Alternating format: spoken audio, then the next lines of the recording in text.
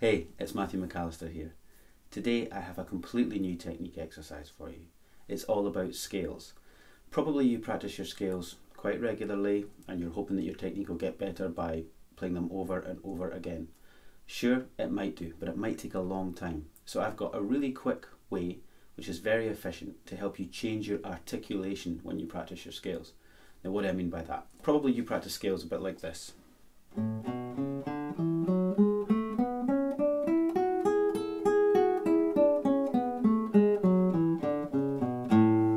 So that was a simple major scale, ascending and descending, going straight across the fingerboard and back down, and everything was plucked. So I just plucked every single note and I alternated my right hand. You could do that IM, MA, IA. I don't really mind what the combination is. But there's nothing really challenging about that. After a few weeks of practicing your scales like that, they might get a bit faster, but nothing much happens, especially not much is going to happen in the left hand. So watch this.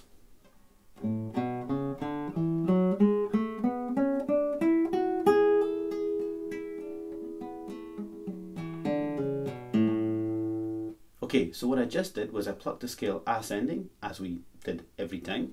But when I get to the top of the scale, my last pluck, note 7, turns into the top, and everything, all the way down, is slurred. So the scale descending is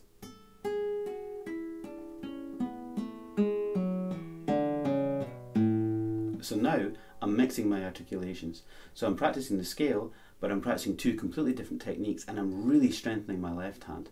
So it's a mixture of hammering on and pulling off all the way down through the descent. Now I'm going to get closer in with the camera so you can see my left hand up close. But just imagine this, you could do this anywhere on the fingerboard.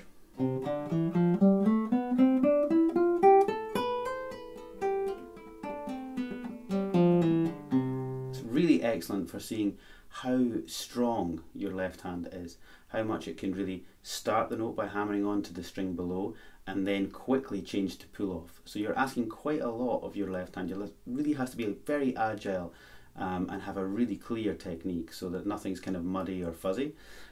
You can support it with a barré. So I've got my barré at finger 4 or fret 4.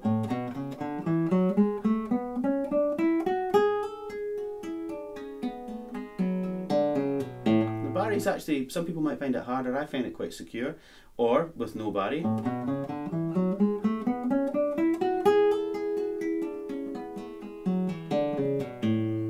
Okay, so let's get closer in so you can see this up close and I'll talk you through sort of in a micro analysis of how my left hand is working.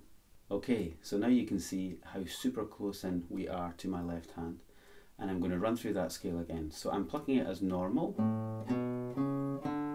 This is ascending. That is my last plucked note, okay? My first hammer on happens with the second finger. So the top note of the scale, then hammer on, pull off,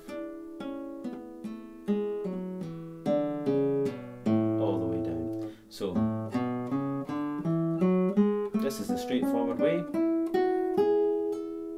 Hammer, 4 to 2 pull off, 4 3 1, 4 3 1, 4 2, 1 4 2. Okay, so completely different articulation on the way down.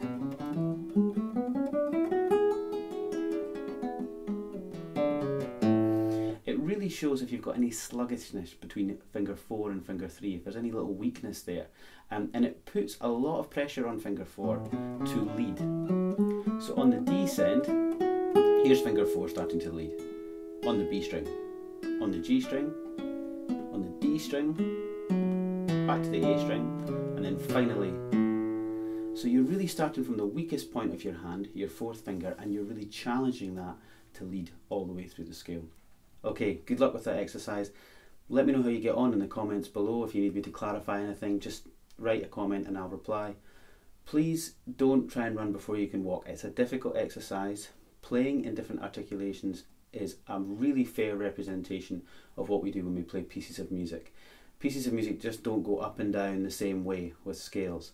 They change. There are slurs, there are different ways, of phrasing a melody. So you need to have a plucked technique and a slurred technique that's very flexible, and you can go between the two very comfortably. So we even try it over 1 octave, not just a 2 that we just did. But whatever you do, just persevere at it, and it'll come, and it will really help with keeping that left hand as close to the fingerboard as possible and giving it a lot of strength. Good luck.